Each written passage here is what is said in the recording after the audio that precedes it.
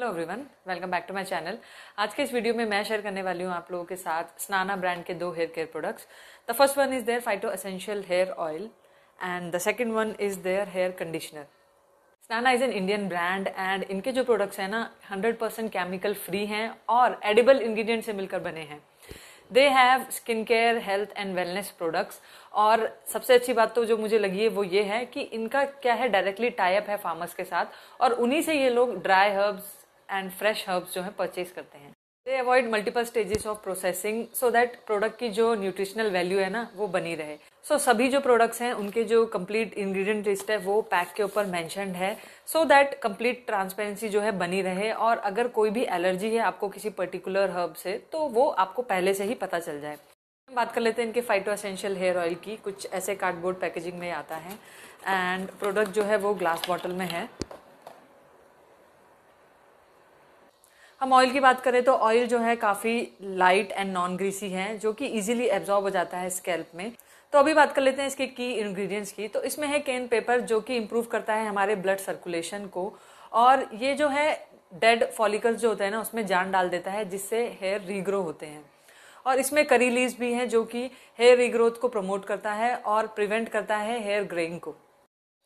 तो hair oil use करने के लिए हमें अपने हेयर के ऊपर ये ऑयल अप्लाई करना है, स्पेसिफिकली ऑन द रूट, और नेक्स्ट मॉर्निंग जो है अपना हेड जो है वॉश कर लेना है।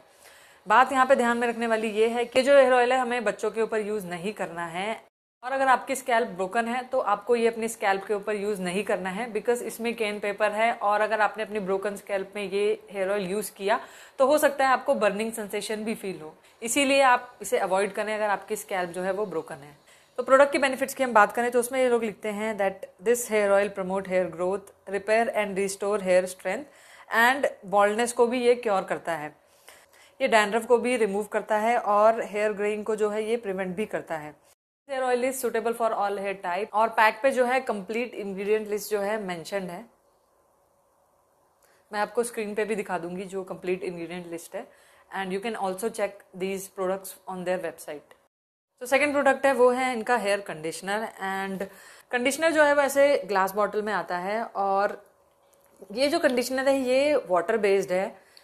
You can see on the screen I guess, yes, this is a water based conditioner. तो ये कंडीशनर की इंग्रेडिएंट्स की अगर हम बात करें तो इसमें है Apple cider vinegar, lemon grass, hibiscus, natal and essential oils of सेडरवुड and rosemary.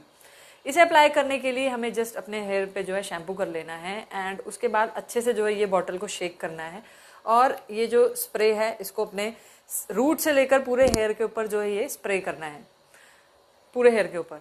और अगर आपको जल्दी है तो आप क्या कर सकते हैं, 2 टेबल स्पून ये जो कंडीशनर है इसे लेकर आप हाफ फिल्ड जो मग है उसमें डालकर अपने पूरे हेयर पे जो है उड़ेल लें मतलब डाल लें एंड उसके बाद जो है थोड़ी देर में फॉर अबाउट 4-5 मिनट्स में आप जो है वॉश कर ले अपने हेयर को प्लेन वाटर से।